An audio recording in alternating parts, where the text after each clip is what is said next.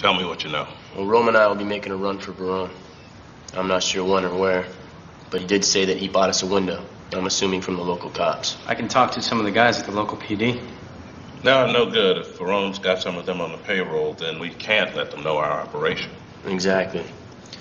In addition, Verone told us that he himself would be waiting at the drop. It's good news. If you're going to be delivering drug money to him, then we can get him for laundering. No, there's only one problem. What's that? Fuentes? Mm-hmm. Verone's tapping her. Tapping her? Tapping her how? That is crap. Now, what you talking about, homeboy? We know what we seen. So what do you think, O'Connor? You think she's compromised? You should know.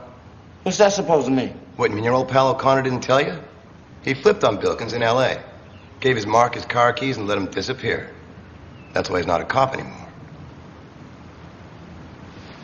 So what do you think, expert? Man, I don't know. All right. We'll keep an eye on her. We're out of here.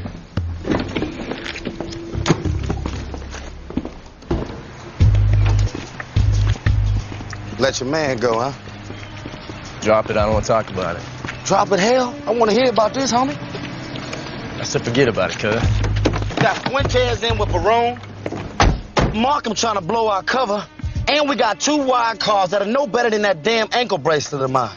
I'ma tell you, bruh. You let your man Markham do that shit again in front of Verone, that's gonna be our ass. I know, man. I know. It's getting thick real quick, and we may need a way out. We got to come up with some kind of exit strategy. Exit strategy, huh? Yeah. I like the way that sounds. What you got in mind? I don't know, man.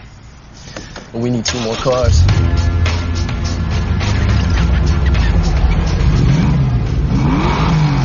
Yeah. Here they come.